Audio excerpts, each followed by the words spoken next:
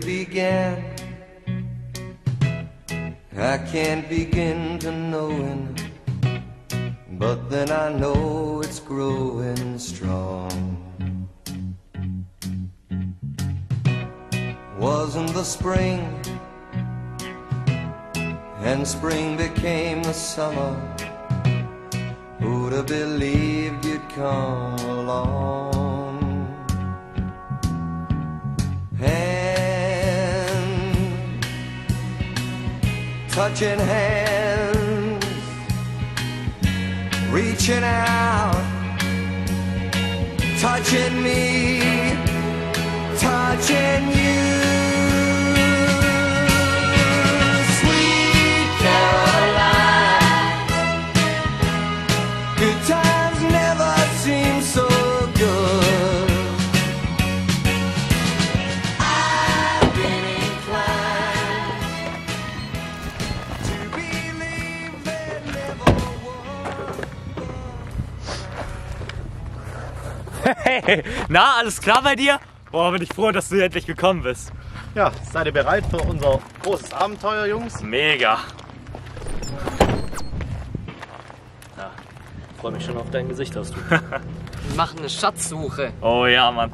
Und was für eine. Also, bist noch nicht ganz klar darüber, warum ich dich hergeholt habe.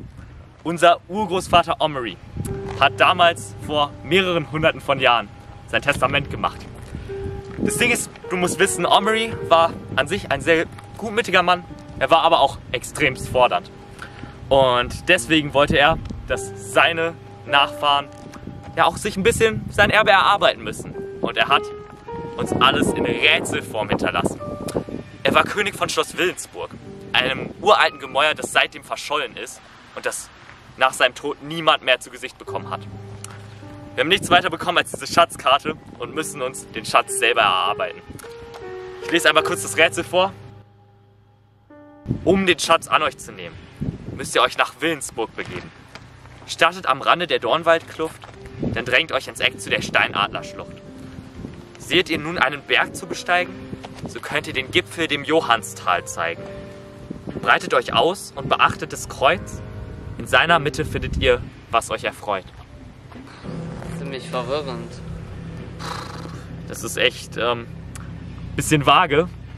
Ich würde vorschlagen, wir gehen einfach erstmal zur Dornwaldkluft, schauen einfach mal, ob wir da etwas Nützvolles finden und begeben uns dann vielleicht von da aus direkt weiter zur Steinadlerschlucht. Klingt das nach einem Plan? Ja, lass aber gleich losgehen, das ist ewig weit weg von hier. Ja, eben, sollen wir jetzt wirklich von hier aus laufen? Also ganz ehrlich, man kann da doch noch ein Stückchen weiterfahren, oder nicht? Nein, da war da vorne ein Schild, da ist gesperrt, da kommen wir nicht durch.